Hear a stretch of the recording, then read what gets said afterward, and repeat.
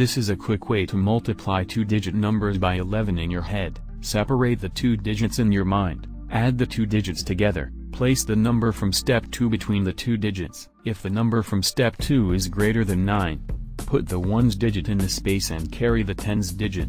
57 by 11 equals 5_7, but 5 plus 7 examples. 72 by 11 equals 792, so put 2 in the space and add the 1 to the 5 to get 627. Multiplying by 6. If you multiply 6 by an even number, the answer will end with the same digit. Example, 6 by 4 equals 24, the answer is 2. Think of a number, multiply it by 3, add 6, divide this number by 3, subtract the number from step 1 from the answer in step 4, the answer is 2.